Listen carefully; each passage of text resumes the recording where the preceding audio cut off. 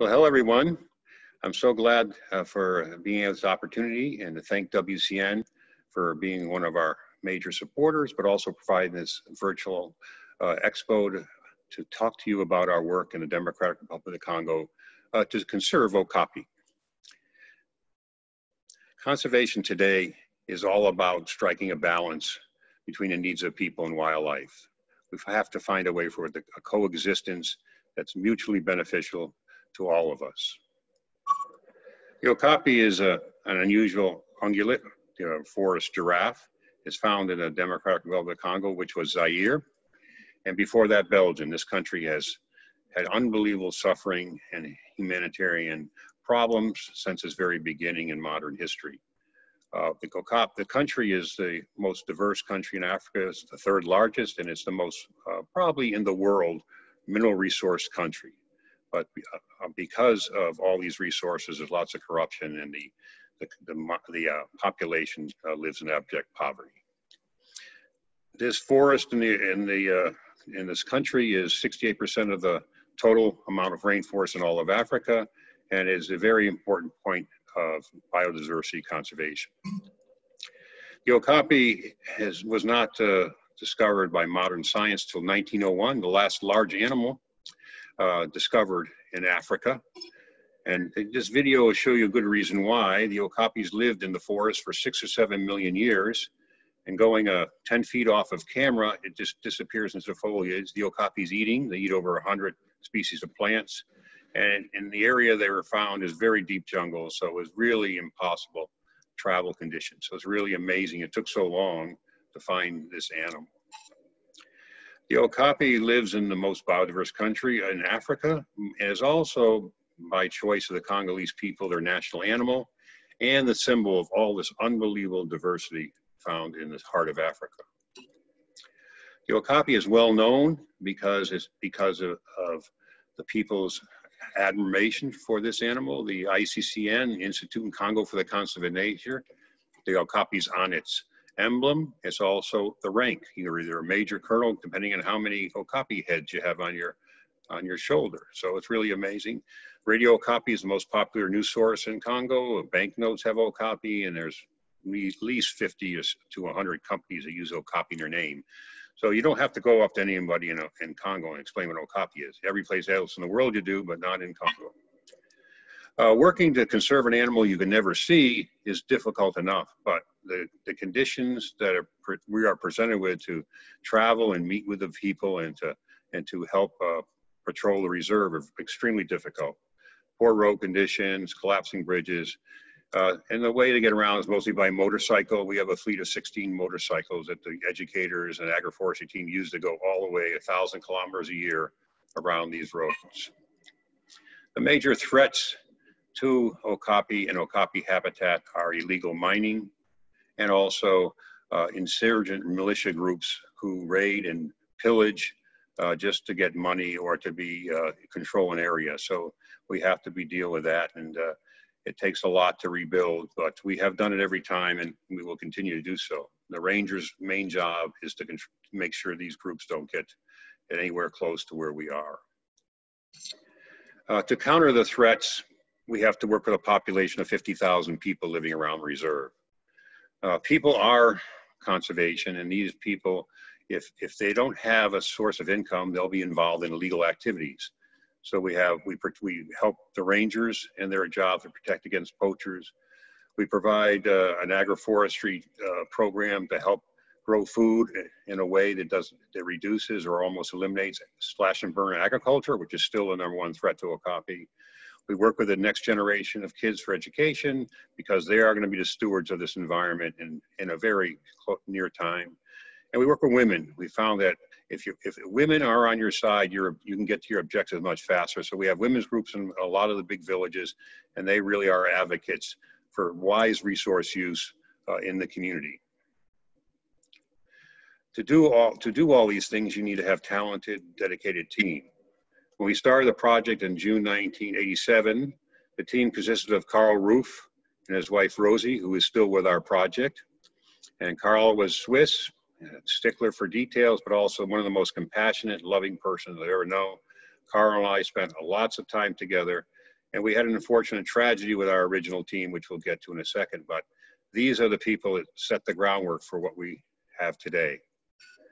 The other co-founder of the project was Jean Lamba, a Congolese. He was the glue that held us all together. Jean was a very young graduate of Kisangani University when he joined us. I brought him to the United States and he stayed with me for 6 months to learn how to take care of endangered species and to get some skills in leadership, which he really applied when he got back. He rose to the rank of warden of the Okapi Wildlife Reserve and also associate of our project. He had a dual role. Jean and his wife Dorothée lived in Upolu and raised their children there and instilled a love of conservation and wildlife as they felt their days were filled with animals in the forest. Dorothée was a modern woman. She wore blue jeans. She helped the project, helped with our Okapi. And I think it was all the other women in town were just astounded to see someone that wore blue jeans. And she was a very modern and advocate for women in the community, which we really enjoy. And we still stay in touch with her today. The other member of our team back then was Kambali Sambili, a young student that came to us, and we saw so much promise. We sent him to Makerere University in Uganda, where he got a master's in conservation biology. He came back to our project and started our agroforestry program, which is one of our most important programs today, and he set the groundwork of developing that. Unfortunately, tragedy struck in 2003 when Jean and Kimbali and Carl were killed in a horrible traffic accident in Uganda. They were returning from meeting with the army rebel group that was holding Upolu at the time, and they were negotiating safe passage for our workers. So this tragedy set us way back. We lost a lot of experience, a lot of heart, and a lot of talent from our project. And Rosie and I had to take on the responsibilities and bring on new staff that take their places, which was not easy. Berce, the son of Jean Lamba, grew up in Upolu. He helped with the Okapi.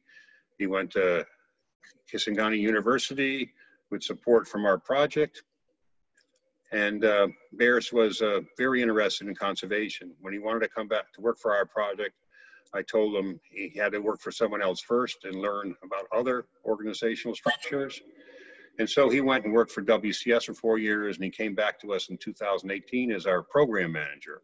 As our program manager, Berce oversees our agroforestry, our women's groups, our education, our community healthcare programs, which is a big job all around the reserve. He's on a motorcycle, continuously just traveling to our 5 offices and agroforestry and demonstration garden sites around the reserve. So he has a very busy life.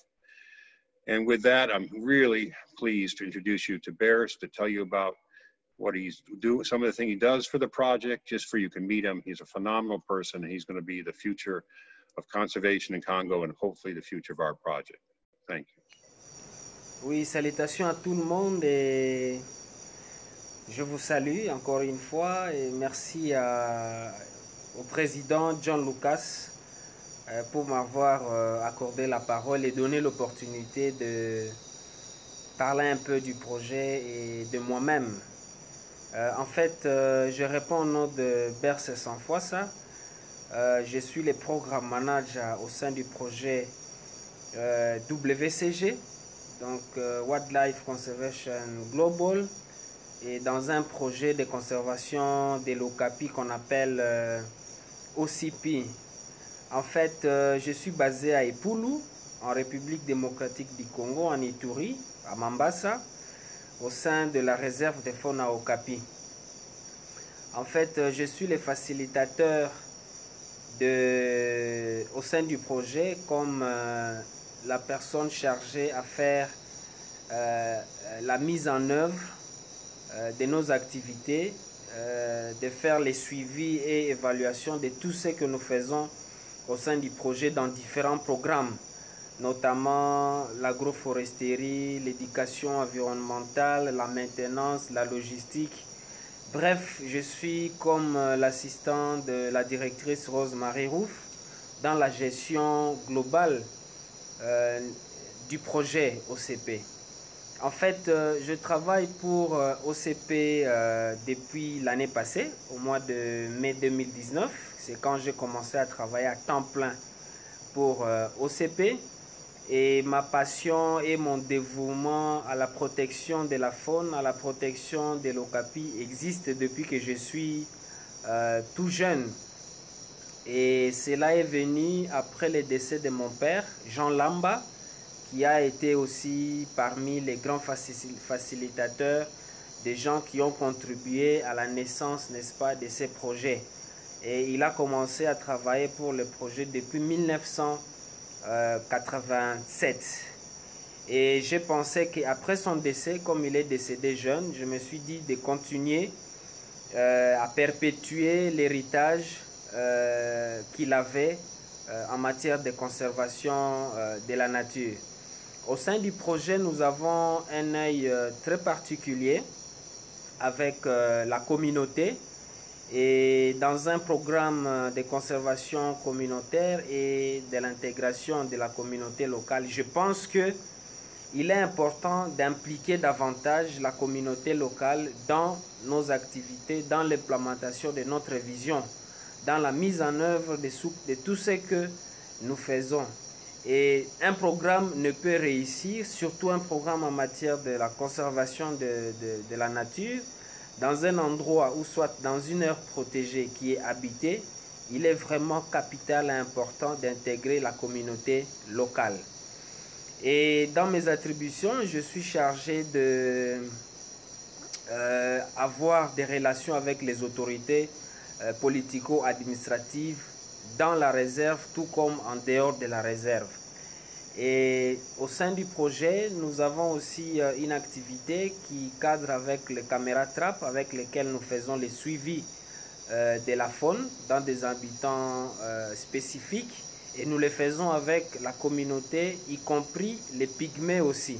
Et surtout que nous avons un œil très particulier, n'est-ce pas, aux communautés locales, surtout les pygmées qu'on appelle les moutis. Pourquoi? Ils sont estimés comme les premiers conservateurs. Donc, ils sont nos yeux et nos oreilles en profond de la forêt et ils nous rapportent tout ce qui se passe en forêt. Ça nous permet un peu de bien cadrer nos activités. Et le projet OCP travaille toujours avec les pygmées. Et je devrais aussi vous dire qu'à Epoulou, ici, nous avons un Okapi qui fait surface, qui accepte la présence humaine. Et c'est à plus ou moins 1 kilomètre de la station du quartier général. Et heureusement que nous avons quelqu'un de plus proche qui fait un peu le suivi de cet animal, c'est la personne de M. Guélo. Il nous aide un peu à avoir, de faire les suivis de proximité pour maintenir un peu cet animal dans cet habitat naturel.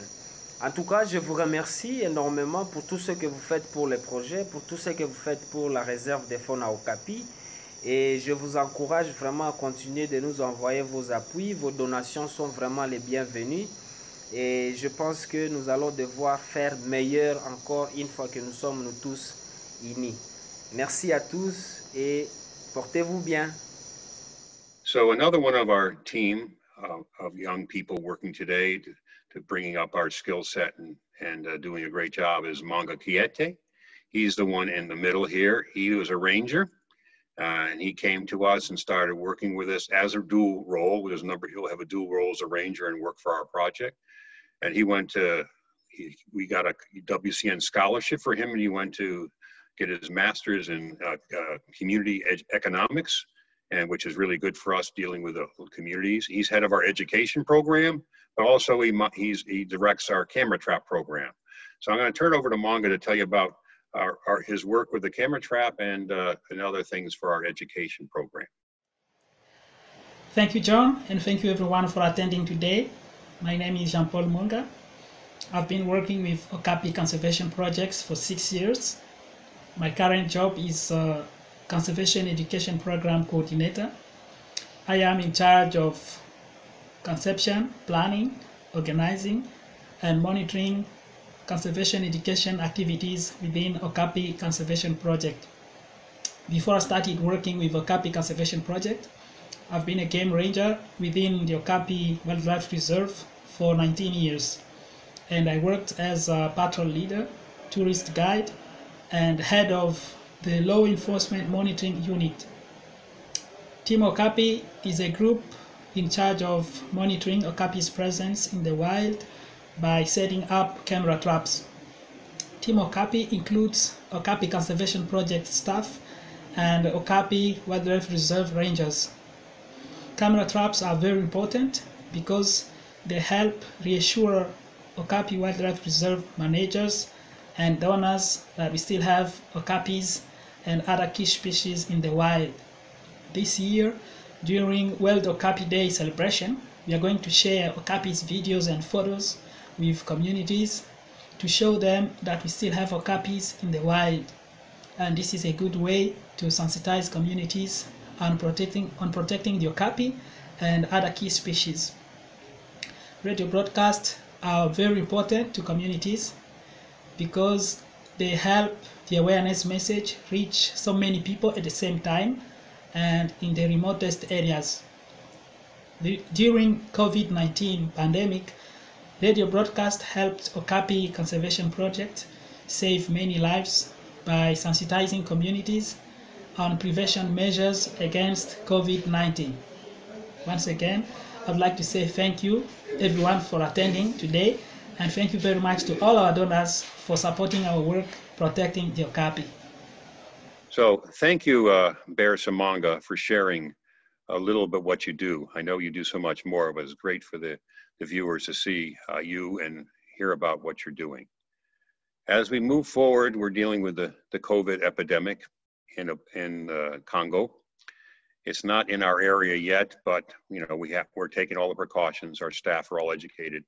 There's hand washing stations you can see here left over from the Ebola epidemic, so the people are fully aware of washing your hands, social distancing, and no contact. So hopefully they'll do better with COVID than a lot of other countries. The women's groups, we've worked with them to make masks, and they're making masks and selling them, so providing masks for people and also a little income for them, which is really good.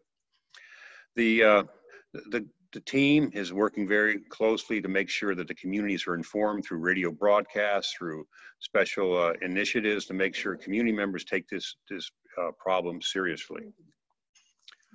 We have a great team, which is not usually together. This is World Okapi Day 2019. We have 4 offices around the reserve. Our staff is spread out. But you can see we have a really great bunch, and these are the people that do the work on the ground, and that we need to support them. We need you to help us support them.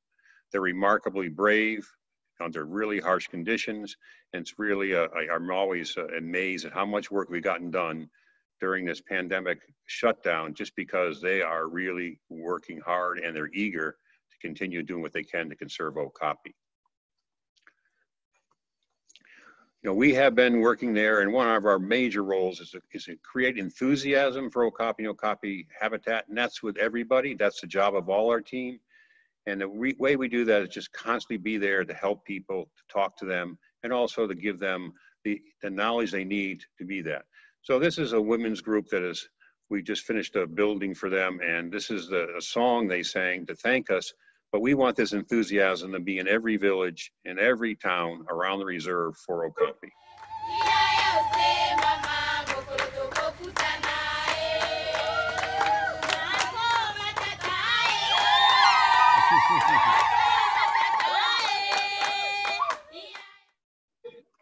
And with that, I want to close and thank WCN for this opportunity, thank my staff for participating.